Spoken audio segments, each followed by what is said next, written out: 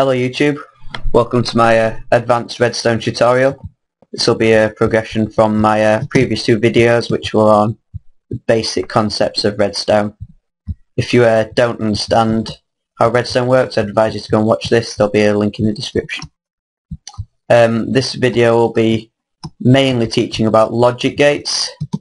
Logic gates are used in real life in computing to perform the basic binary operations for your computer. Using these very basic logic gates, you can create ALUs and CPUs, etc. So yeah, let's begin. The first, well, it's not a logic gate, but yeah, the first thing is called an inverter. It takes the input and flips it, and then shows it as the output. So the output is the input is off and the output is on. The input is on and the output is off. Okay.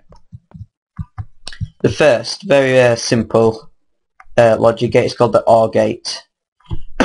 Sorry. It works by if either of the inputs is on, the output will be on. Okay, there we go. Very, very simple to make. It's just two blocks with levers on them connected. I will be doing a video for each, an individual video for each logic gate. So yeah, which will explain in much more detail how to build them and how they work. Okay, the next logic gate is called a NOR gate. It is also very simple. It's just an OR gate with an inverter.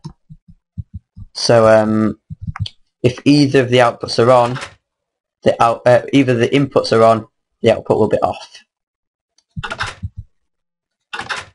as you can see. And if both of the inputs are on, the output will be off. So yeah, it's just the OR gate with an inverter.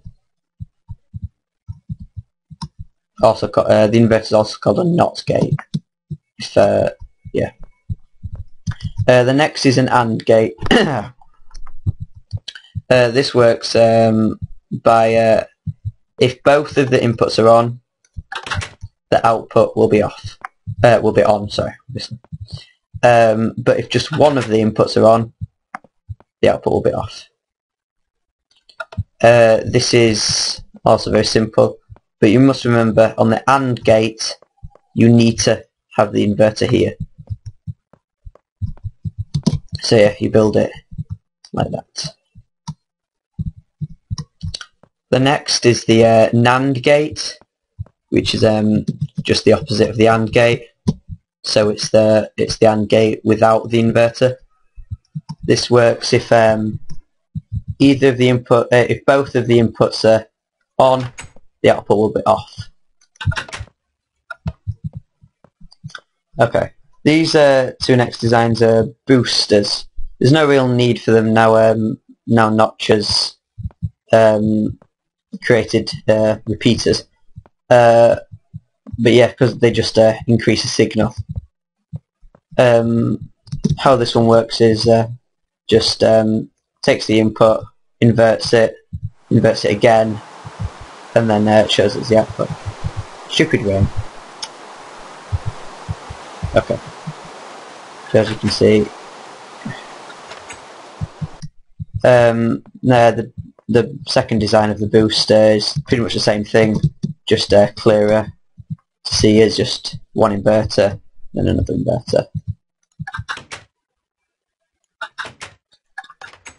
So yeah, another way you can create it's kind of like a booster is like this. This instead of just these two blocks will increase the length of the redstone by 2. Obviously, normally it will be able to travel 15, but now it will be able to travel 17. If you see what I mean. And the good thing, it doesn't increase any more delay using the blocks. Just the just the delay used, delay from the repeater. Okay, back to the logic gates. The next logic gate is called an Xor Gate, or properly named exclusive OR Gate. It is very similar to the OR Gate, as you can imagine. If one of the inputs is on, the output will be on. But if both of them are on, the output will be off. That's where it differs from the OR Gate. The next is the XNOR Gate, which is, pretty obviously going to be the opposite of the XOR Gate, which is just the XOR Gate with a inverter at the end. So yeah, if either of the inputs is on, the output will be off. If both of them are on, the output will be on. This next design is much more compact XOR Gate. As you can see, this is a bit bulky and you wouldn't want to have to create that every time. This is much smaller, designed as so. Yeah, I will be going through this in much more detail than in an individual video. So yeah, that's that one, and this is a more compact XNOR, which is just the same with the inverter at the end. These two designs can be like interchanged. You can either use the blocks here, or you can use the torches on top. Okay. The next logic gate is called an RS NOR latch. It is used in using ALUs and CPUs as RAM, as a RAM cell. You can either use this or a D flip-flop, which I'll be explaining later. Basically, it works by, if you flick a button, okay, start this side. This is on at the moment. If you flick a button, this will now be off. If you flick it again, nothing will happen. Unless you press the other button, which will then change this to be off instead. Very, very easy to make, as so. Okay, we'll move on to the complicated two now, the T flip-flop and the D flip-flop. The T flip-flop is used to change a button into a lever. So I'll show you what this means. Normally, a button would simply provide an output for a short period of time. And you can see it goes on and then off again. But what a T flip-flop does is, when you press the button, it will work as a lever, so the output will stay like that until it's pressed again. Okay, it stays as it is, and then, yeah. Okay. This is quite complicated, so yeah, I'll obviously have to do another video. Basically, it works by this L shape here, and this here is a signal shortener. So when you press the button, if you just watch this bit of redstone wire here, it will flash off for a very short period of time. That's what that does. So yeah, so that's just a signal shortener, and how it saves it is just by using the RS NOR latch. So this and this square here. This is just your basic RS NOR latch. So that's how it saves. Saves it. And the rest of the blocks are just helpful pieces which are required to build the rest of the circuit. So this piece, this piece, this piece, and this piece, they're basically just inverters. but used in specific ways to create the T-flip-flop. Okay.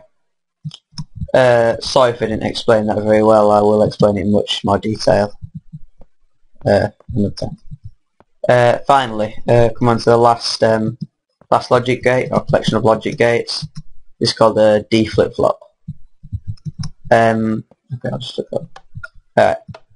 As you can see, the output is on.